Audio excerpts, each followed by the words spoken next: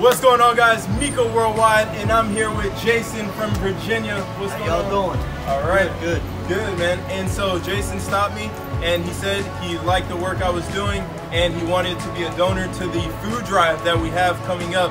You guys know I'm very passionate about that. We're going to be feeding over 300 kids coming up December 15th.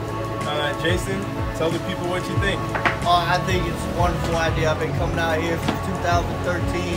I always see the kids out here, especially in front of Bailey's, playing the music and cleaning the shoes. And I know sometimes it's hard for people to get the education because they don't have papers and stuff like that. So I always like to look out for the kids. So I think it's a great thing that you're doing, man. It's a wonderful thing that you're doing, and I want to give you one.